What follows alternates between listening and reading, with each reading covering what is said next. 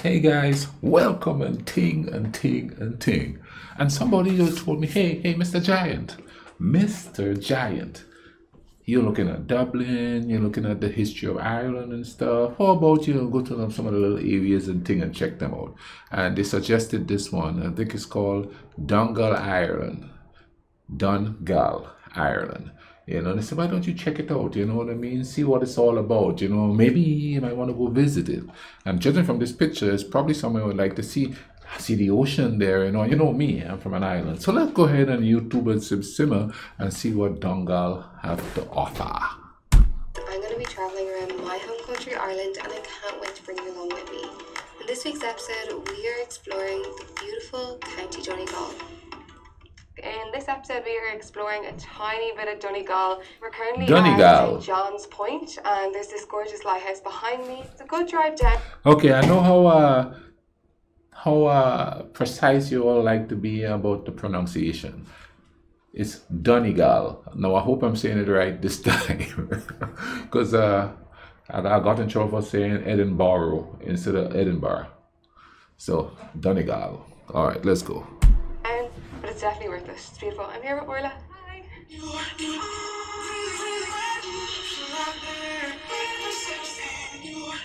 You know, right off the rip, that's a lighthouse. Is there still a lot of lighthouses in Ireland? Because we had a lighthouse on the island, the one that I know of, and I lived within walking distance of it. I used to go walk around there all the time. But they tore it down to put the airport there. And I was kind of upset that they did tear that down because that was like a monument type thing as far as I could tell, you know what I mean? But that was the only one on the island, and it got torn down. Is there a lot of lighthouses? Because that's something I would like to visit. You know, just for nostalgic taste. It might not be the same geographical area, but it's the same sentiment I shall have visiting a lighthouse, you know what I'm saying? And isn't it crazy how all the things that kids are growing up now with is not going to be there when they get to be my age. Just like, you know, everything is just changing so quick. You know, technology is just like pushing a bunch of stuff out that we would have thought was so cool as kids. You know what I mean? You have these lighthouse stories, you know, the ghost in the lighthouse, you know, or the ship on the high seas coming in. And the one thing they see was that lighthouse in the distance that guided them into safety. The stories you could tell from that there, you know what I mean? And things. Those good old stories. So we were just driving down just to get out to the next spot, and yeah, there's a bit of traffic on the road. So nice to take pictures though. The cow is like eating. They eat in the car. Oh, he's coming straight for us. Okay, I see you. Oh my god.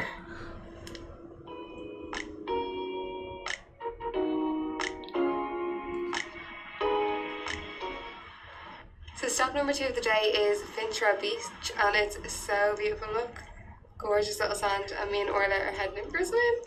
Let's go. Looks cold. I think so. It's actually kind of sunny today, like it's not too bad. The weather's nice. We're happy. We're happy to go swimming. Look how beautiful this beach is. So. It is. No, it's cold. Orla says it's not cold. I disagree. It's freezing. It looks cold to me.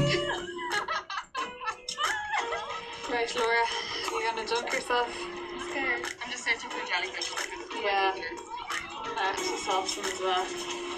So I was about to get in properly and actually dunk myself under, and then there was loads of jellyfish and I freaked out. I don't know if they sting these jellyfish. I like swimming in the sea and I don't want it to become a fear. Bit of a problem. Look at this cute little cove though. So I ended up speaking to the lifeguard about the jellyfish because I was so nervous. But apparently the purple ones don't sting, and the ones with the brown, like, kind of tentacles do. Luckily I wasn't the only one that made it feel myself because I was so embarrassed. You know, I don't think I've ever seen a jellyfish the whole time I live on the island. I've heard people talk about them, but I've never seen one, never been stung by one or anything like that. I always hear stories about jellyfishes in other places, but never on the island. Okay, so we finished finished our swim and we're now at Slieve, so we're just on our way up to the viewpoint. I'm so excited because this is like one of my bucket list places to visit in Ireland and I've never been, so I'm very, very excited right now. Okay, let's. Whoa! So there's a clear look at the Errigal.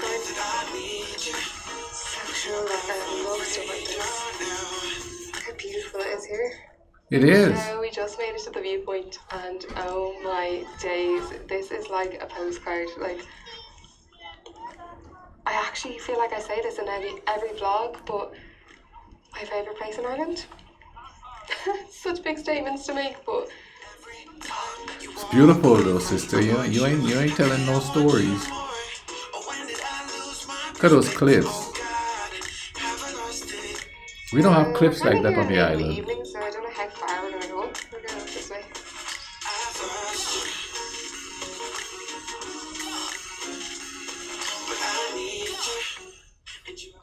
So You know, it's kind of overcast, but it just fits the landscape. I don't think that makes sense a lot. But then again, when I think about it, you know, in the sort of rainforest we have on the island, overcast days just seem to fit it. Now, where I live on the island is just like the driest part of the island, and there's a lot of the best beaches are down there. So you that's kind of synonymous with sunshine and stuff like that. But on rainy days, it's so beautiful. You all just don't understand. But then whenever I went up to the northern tip of the island, where it's a lot more lush and the rainforest is a lot thicker, it always gives me that overcast day that I love so much. I loved going up there whenever, you know, you just sit in there in your little wooden house in the rainforest and listen to the rain bounce off the banana leaves. Man, sit in that veranda there, and you don't see the ocean because you're in the rainforest, and you hear birds singing, pigs squealing, donkeys braying or whatever they do. And ever so often, chickens or a rooster crowing, and you're sitting there, and all of that is while the rain is falling. And a lot of the times the rain isn't like a downpour, it's just a steady little, enough to hear it bounce off the banana leaves. And a nice wind going through. Overcast days are beautiful, like this right here, you know, it looks overcast. It may be just the way it, comment down below, it's just the way it looks there. But that's beautiful, you know. People see gray when they see things like this. I see silver. I don't know if that makes sense. So we just made it up onto the first kind of peak of the cliffs, and like it just doesn't seem real. Like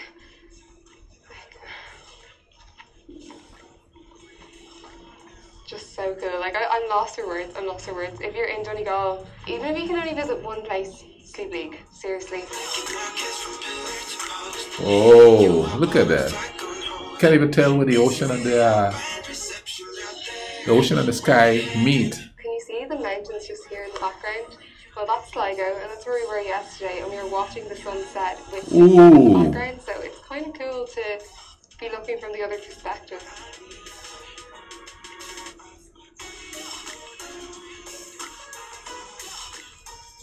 Orla thinks that these are the same two sheep that have been following us around the whole time, but she's wrong. They're keeping an eye on you all. Look at the markings too. Here's one there, one there. It's them. I swear to God. Is it you? So we're heading back down the side of the cliffs now, and we're gonna go back to the car. So the last time I left you, I was at Slieve with my friend Orla. So fast forward like 2 months, but I want to put them in the same video just because it's Donegal and it's a better guide. This fella convinced me to drive from Dublin. Convinced me to drive from Dublin up to Donegal, which is like 4 hours, to try catch the sunrise at Errigal. Let's do it. It has to be the burn nuts. First, the essentials.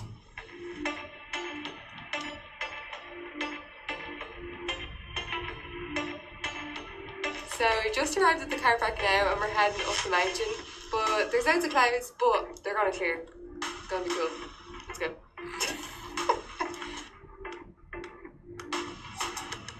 So you think people who do sunrise hikes all the time would bring the most valuable thing, a torch. But we got these phone ones. Not us. Clever clogs. Whoa. Whoa, no, that's really nice.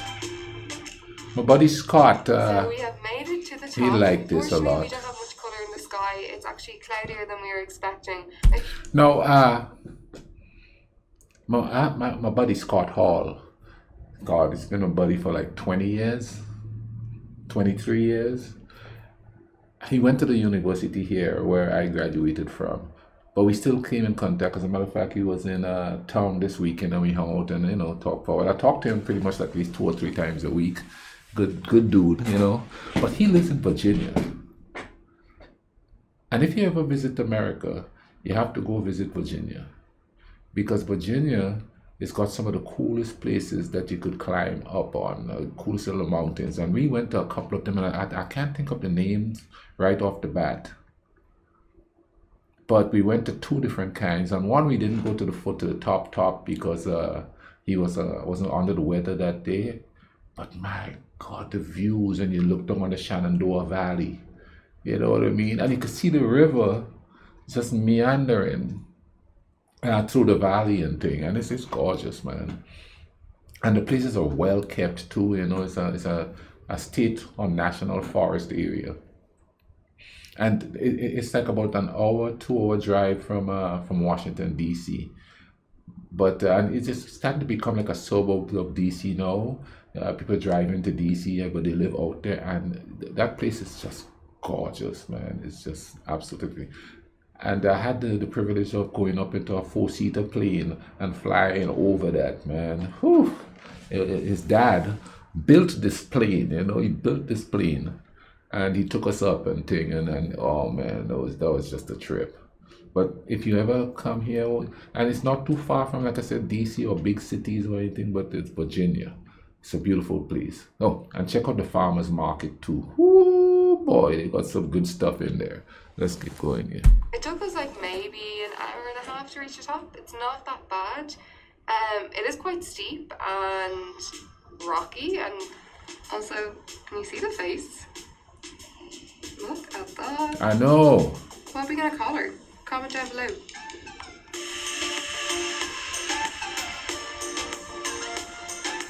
That looks like a scary little walk there. In 2019, I was in a pretty bad accident and I ended up breaking 3 different bones in my leg, and yeah, it was just it was a big life change for me. And hiking used to be something that I did before the accident without a single thought, and now I'm just kind of getting back into the swing of things, and this is probably the most challenging hike I've done so far, but just because the rocks move quite a lot on here and my balance is awful. Kevin's gone on further to like this place that's called the Window, so it's like a rock formation that looks like a window, and I've just found myself a nice little natural seat to sit at and enjoy the view, because I know my limits and I'm not there yet, maybe in a year, but yeah, it's a nice viewing spot. I like it. I'm using the zoom lens right now. Right, look.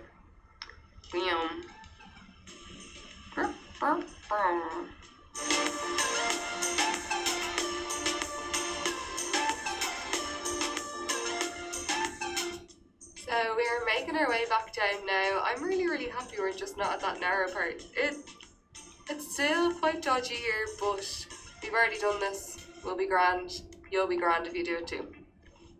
We're going to get breakfast. These are the little rocks you gotta watch out for. Oh. That looks treacherous. See the car park? Oh yeah, they got the idea they're on bikes. Woo! I mean, perfect. Just no speeding. We were just driving on down the road and we came across this lake that had an insane reflection. So we knew we had to drive a little bit further to see if Errigal was reflecting in it, and look at that. Wow. Oh, it is. It's so cool. Okay, I'm sold on Donegal.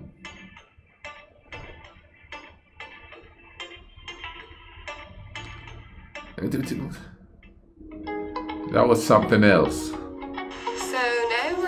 Tranorossa Beach, and we're hoping to kind of climb up over a cliff to try get to Murder Hole, because they've closed off the access to where you used to get from Murder Hole just because it was private grounds and people weren't respecting the land.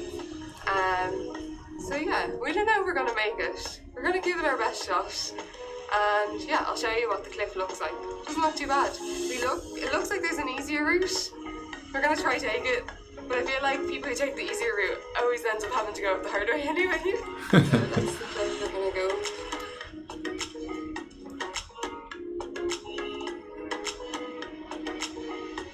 That, oh man, that's just shit. Around instead of going all the way up. But I think usually people who take shorter routes doesn't work out. Got a pretty little flowers. So one thing I will say is it's quite marshy the further you get in, so you probably need boots. Looks like an easier climb than the place right before. Came up onto the higher ground. Well, I changed my mind. Like this peak over here, this is the other peak of Murder Beach, so we're definitely going the right route. I can see it. We made it. Let's start walking this way. Uphill. Sorry. False alarm. We're nearly there. And there she is. Look at that. Wow. So we make. I mean, look at how beautiful this world is, guys. We gotta start taking care of this, man. We gotta let our kids and our grandkids see this stuff.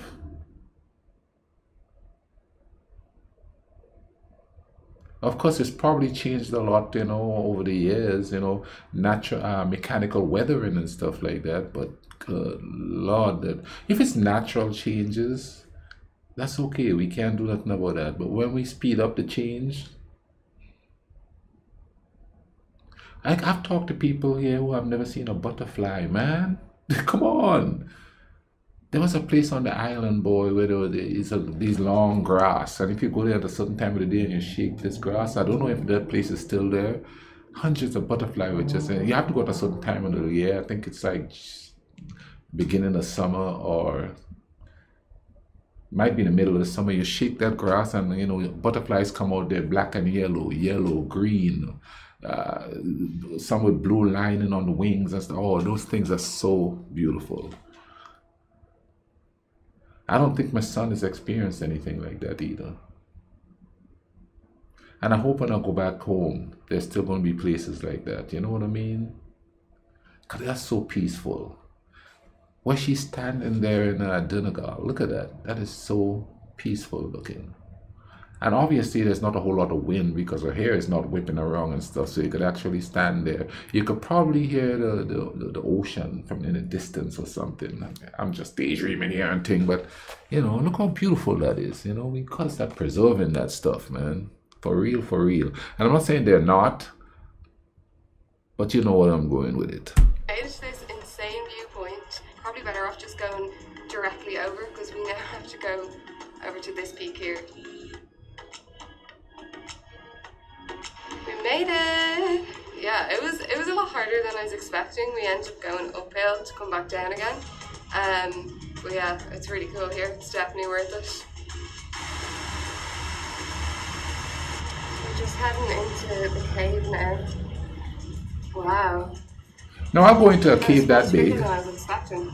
It's really cool. It's like the typical photo you see taken here. And yeah, because the main entrance is closed off, we have the whole place to ourselves, because realistically it's an hour and a half. Murder Hole Beach? But it's so cool. It looks so cool. Okay, somebody comment down in the bottom, why did they call it Murder Hole Beach? There's got to be a reason for it. At least that's what I thought it said. Comment down below. Hook up brethren up.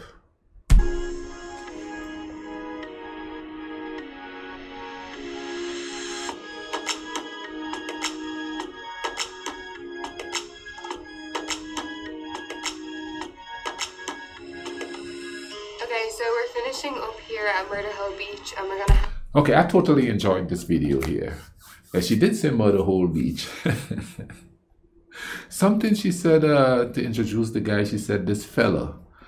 People don't say fella up here. Apparently that's like a thing with us with the same sort of connection with the Irish and the British and the Caribbean and stuff like that. We say fella a lot. You know, what's up, fellas? You know what I mean? And thing. But anyway, man, I'm gonna leave links for this video in the description. I'll also leave like little cards here so you could go watch other videos that I've reacted to on Ireland. You understand what I'm saying? Thing? I hope you guys enjoyed. It was a nice, you see, I like the laid back thing with the peaceful vibe and thing going on. And like this lady here was really laid back. Go check out her channel. You know what I mean? She was really laid back. You know what I mean? Make me peacefully soak in Donegal. You understand what I'm saying? Listen, you all take care of each other, all right? If you like what I'm doing, subscribe. Cool runnings.